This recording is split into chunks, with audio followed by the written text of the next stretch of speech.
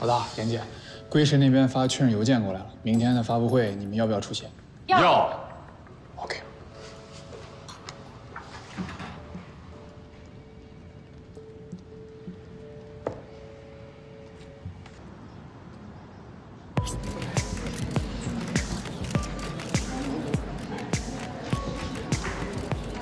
清官难断家务事，经过昨天的七七八八，非礼勿闻，非礼勿视。果不其然，今天你们父子俩就握手言和了。这是柳暗花明又一村。哦，还要请乔总多包涵。是林董事长开明。怎么都不见龟神的人啊？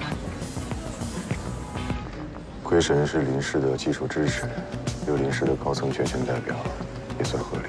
现在高科技公司的企业文化不都是很高调的吗？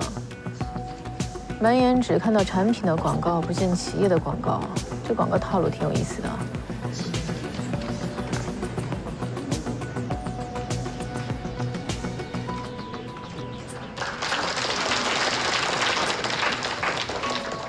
经过多年的研究和产品化，人工智能毫无疑问已经成为这个时代的导向。由龟神主导研发的智能人居项目10年磨一剑，凝聚着庞大的科研团队的智慧。此次与林氏集团合作的上海西郊项目，将是1.0产品首次面世，一定会给住户带来超凡的体验。 有请林总和乔总和各位董事一起上台合影留念，有请。真正的问题在于龟神的语言数据库。我推测，龟神应该是剽窃了红杉的项目，抄袭了我们的数据库。你可以问林俊文啊，或者找小卡也行。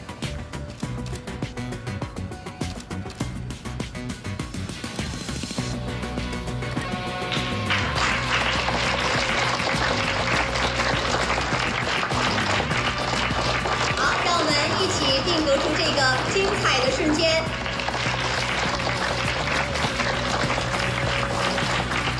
老总，稍微示范一下。好。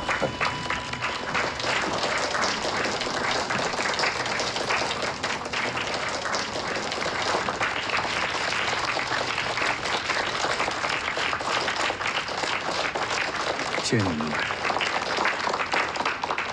因为宣传广告做得好。Live with soul。 这 slogan 挺有吸引力啊！能不能借不少啊？对不起。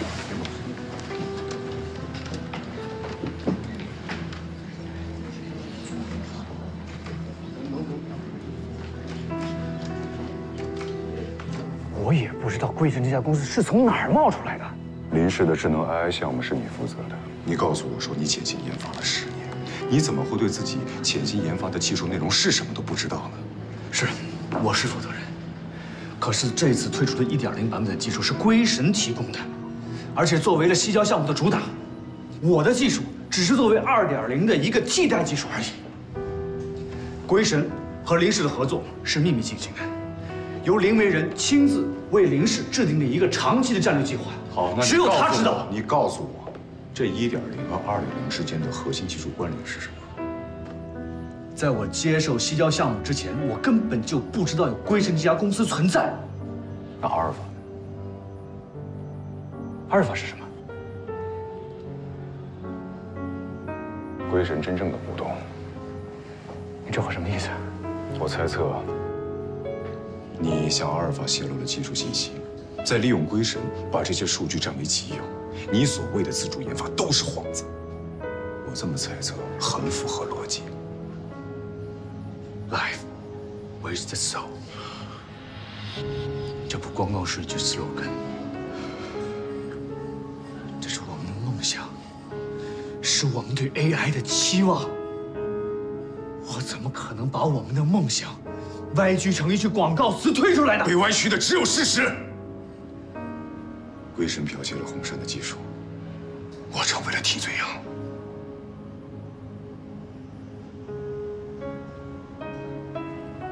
你刚才说，如果是龟神剽窃了技术，那阿尔法就是洪胜案的幕后主使。如果事实真是这样的话，我一定帮你把他们给揪出来。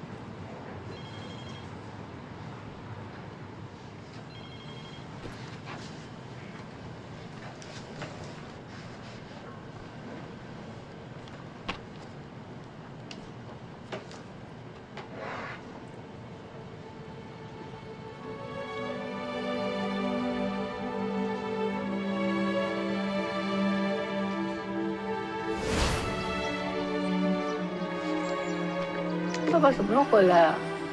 他有个新项目在赶工，很忙的。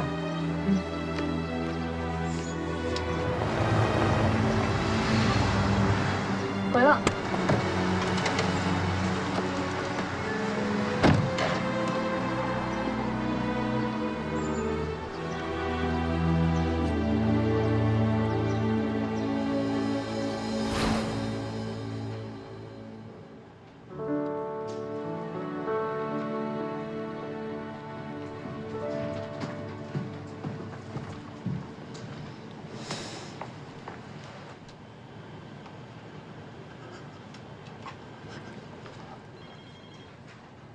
小严，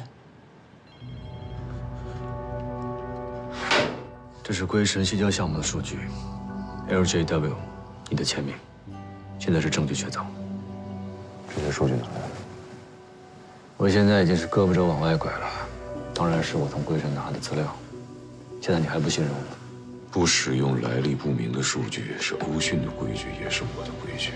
就知道你会这么说。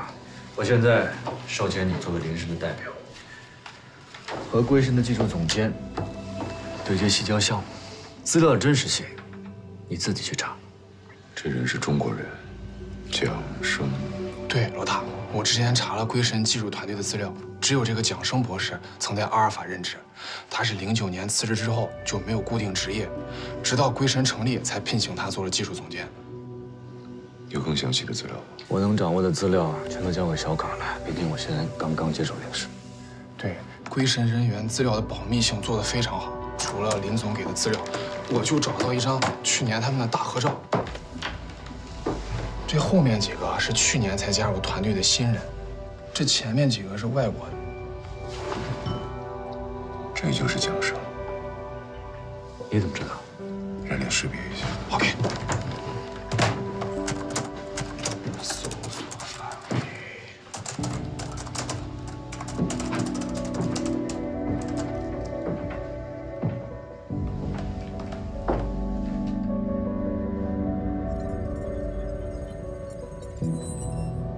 不是吧，老大，这个蒋生就是简茂生啊！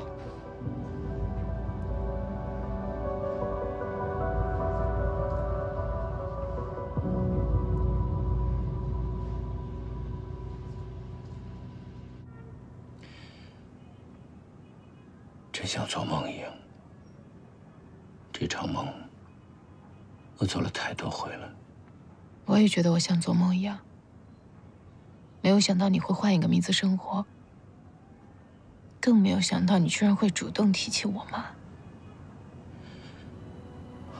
小妍，我一直有打听你们的消息。你妈病危的时候，我去东京看过她几次。我还去大学看过你，但只能是偷偷的，因为离婚协议写明我不能见你们，否则你的监护人就有权申请限制令。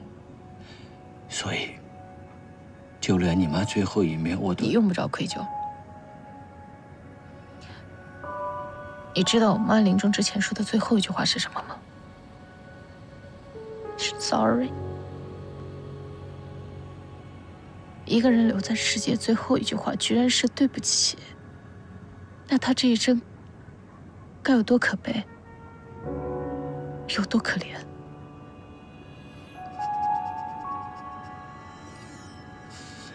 我直到现在都不愿意去想，他到底在跟谁道歉呢？跟他自己，跟我，还是跟别的什么人？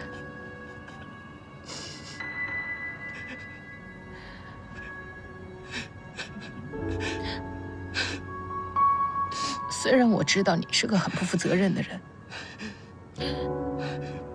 但是令我没有想到的是，你居然会这么无耻，藏在这儿继续做这些勾当。小妍，你尽管骂我、嫌弃我，都是我咎由自取。我现在问你，阿尔法当年窃取红杉数据，幕后指使到底是谁？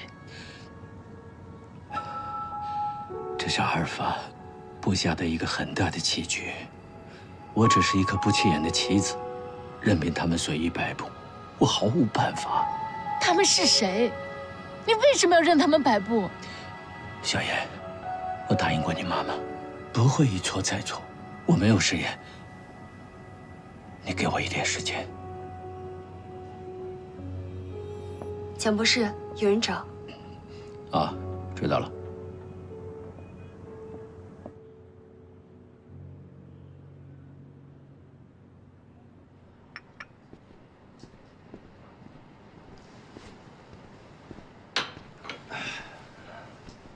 蒋博士你好，我是林俊文。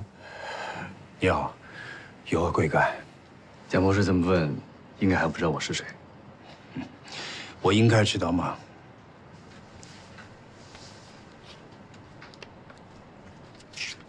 这是我的名片。我现在是林氏的负责人。哦，是我冒昧了。鄙人只是个技术总监，归神业务上的事情是由市场部和总裁办那边。明白。但是归神的技术是他的生命，而你是给他生命的人。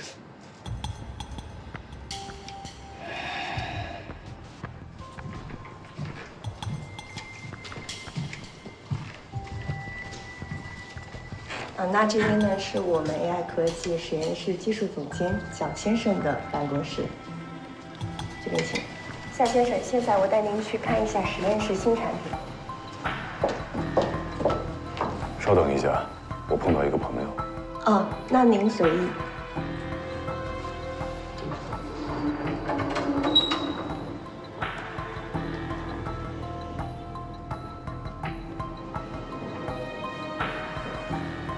你还好吗？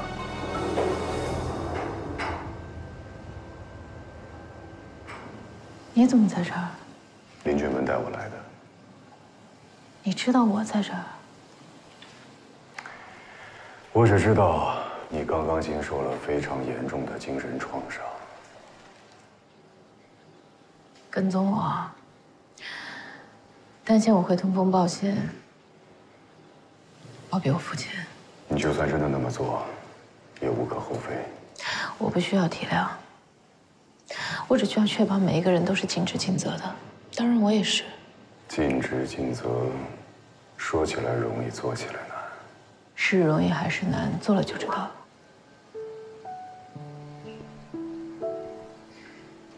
那你做到了吗？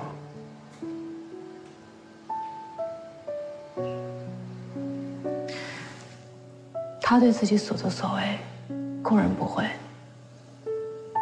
但是我答应他，给他1晚上的时间，让他考虑清楚，说出真相。录音了吗？有这个必要吗？林俊文会帮你弄到归神的数据，这是物证，你自己就是人证，人证物证都在，简默生他跑不了的。现在只需要给他1晚上的时间，让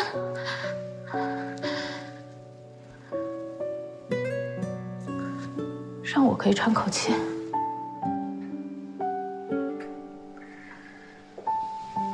好，我们都喘口气。从伤心到临时，再从临时到归神，事情没那么简单。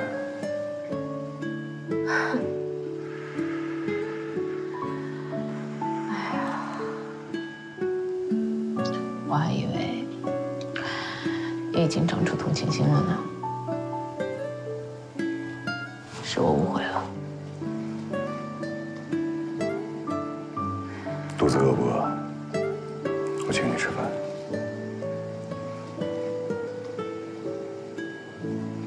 我说你可真行啊！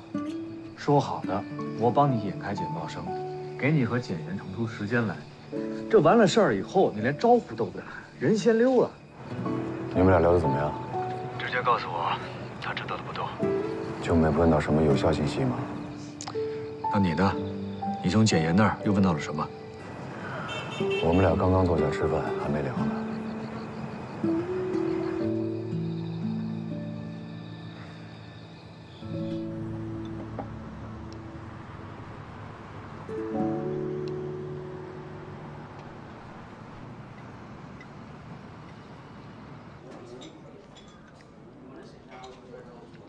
胃口不错，说明你的自愈能力很强。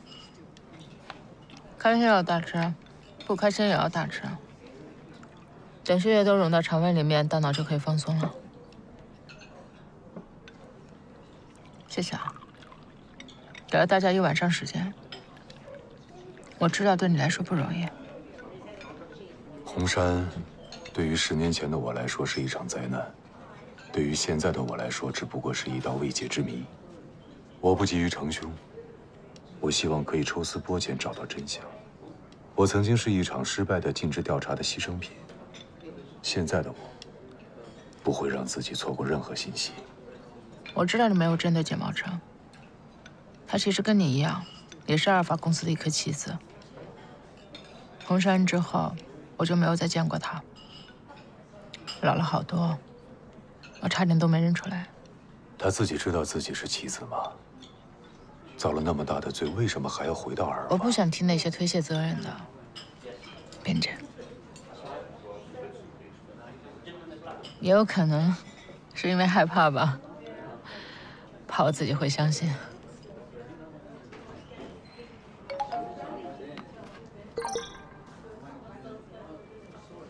他约我明天吃饭，说好了一晚上时间，我保证尽职尽责。约他去木星会吧，我请客。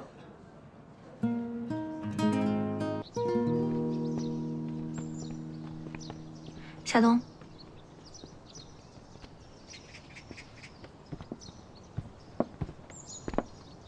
简先生你好，我是简言的同事。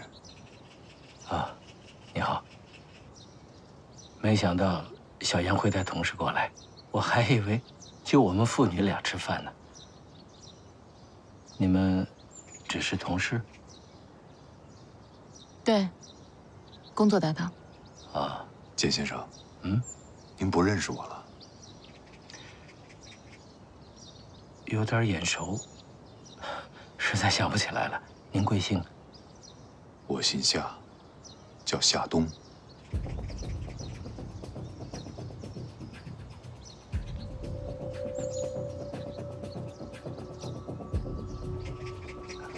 啊，抱歉。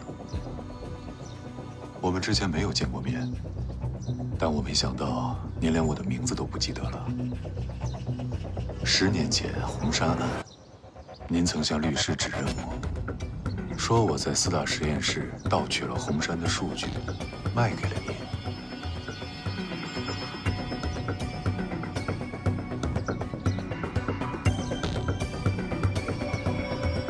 你和小严怎么会？还是楼上聊吧，里面请。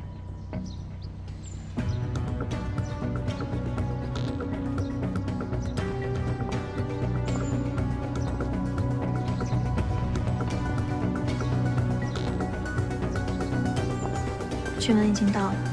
你叫他过来。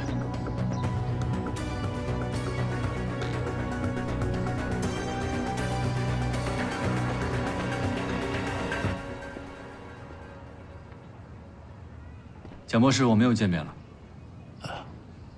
应该称呼您简博士才对，请坐。你怎么来了？是你让他来的？大家都想了解真相嘛。你是担心归神被告发以后会影响林氏的西郊项目吧？当然不是了。我刚才已经说了，我只是为了要了解真相而已。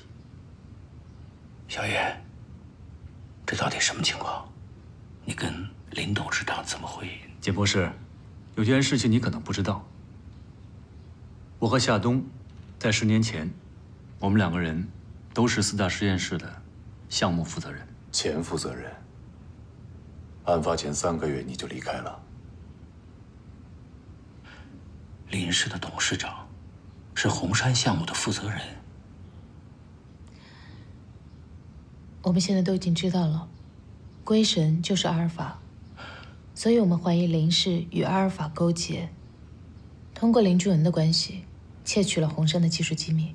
等等，让我想一想，这么多巧合，这里面一定有问题。这不是巧合，归神窃取的就是红杉的数据，阿尔法10年前放下的鱼饵，等到风平浪静，准备收线了。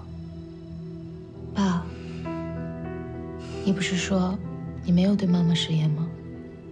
你现在应该要把真相说出来。我们希望把10年前您所知道的都能够说出来。如果您还想有什么隐瞒的话，那等真相公布了，所有的责任都得由您一个人担。当年你转做污点证人，回避了所有的庭审环节，事后又提出证人保护计划，消失得无影无踪。今天你无论如何得给我们一个答案。什么证人保护计划？什么回避庭审？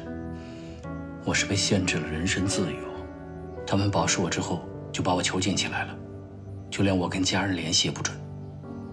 是你畏罪潜逃那段日子，那是阿尔法给我的罪名。我跟你一样，都是他们的替罪羊，只不过你已经摆脱了那些阴影，而我一辈子也做不到了。我并没有摆脱红杉的阴影，因为我始终弄不明白阿尔法是怎么摆弄我们这些棋子的。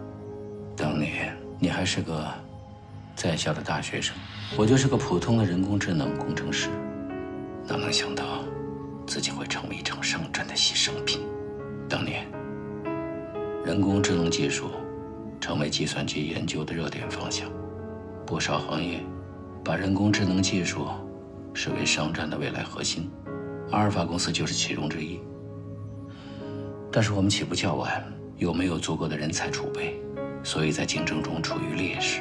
直到有一天，一个投资人找到了阿尔法，他透露了一个内幕消息：红杉的智能人居项目由于资金不足被暂停了。阿尔法主动出资与红杉合作，但是红杉拒绝了阿尔法入股的提议。阿尔法狗急跳墙，以非法手段窃取了红杉的数据。我虽然抗拒剽窃的行为，但是那个时候，简言的妈妈患上了尿毒症，我绝对不能失业。于是，就按他们说的，指认夏冬技术泄密，把罪名都揽在我们俩身上。阿尔法承诺会庭外和解，还会给我一笔钱。所以那个时候，我妈已经确诊了尿毒症，不是你们给我说的慢性肾炎。你还小，我们决定对你隐瞒病情。那个投资人是谁？那时候，阿尔法刚刚进入中国大陆市场，不知道从哪里找到了一个地产开发商，我只知道他姓林。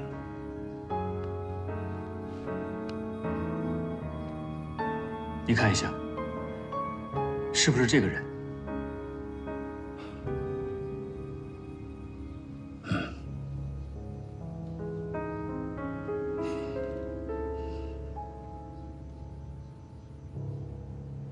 所以是林维人怂恿的你，是林维人借着阿尔法栽赃给我。那数据不是被盗取的，他们还有另一个帮手。当时欧讯的调查师事先对实验室的内网动了手脚，洪山因此怀疑实验室信息被泄露，便委托欧讯进行经济调查。他们趁机侵入了洪山的数据库，我们俩的官司，他们只是想要创造一个能够接触实验数据的机会。为什么指认我？